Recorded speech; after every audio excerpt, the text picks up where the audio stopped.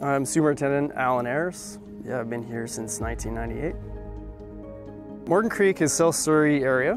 We opened up the doors in the mid-90s. The last 2 years has been extremely busy. We've had plus, 260 golfers a day. Undulating fairways, it's very scenic.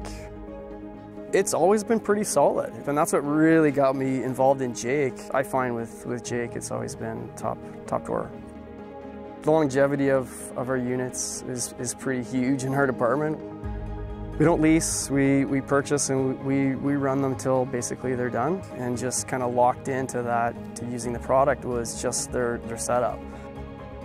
It's nice having the same units to carry the parts, and we know what we're going to need for those reels because we do put everything into the reels.